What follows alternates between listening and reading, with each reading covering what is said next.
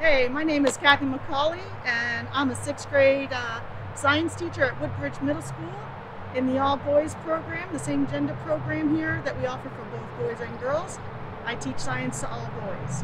Recently, we've had a Zoom activity where we were honored to have the Secretary of Education from Virginia join our class to complete a science experiment. We're testing out 3 liquids on the surface of a penny to check for tension, cohesion, and see how many drops can stay on without them spilling over.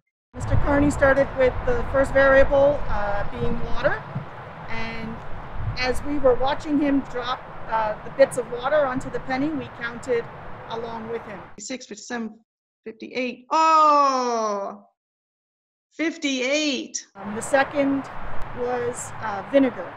38, 39, 40. 39. Oh, 39. Awesome. And then the third liquid that Mr. Carney used was olive oil. 27, 28, 20. 28. Oh, 28. All right. So then we were able to analyze and discuss the cohesive properties and the special properties of water and that bonding. What water property creates that surface tension? We were looking at it in some videos this past week. Water is polar. Water is polar. And what does that mean? That it does what?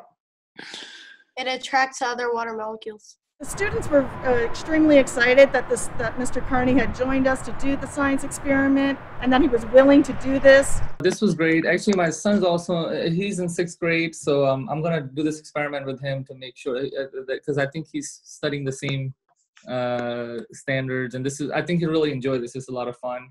There's stuff around the house that you can easily experiment with. So thanks for having me on, and I hope everybody's doing well and staying safe and healthy at home. Thank you very much, Mr. Carney. Thank you for joining us. You guys did it. You're smart.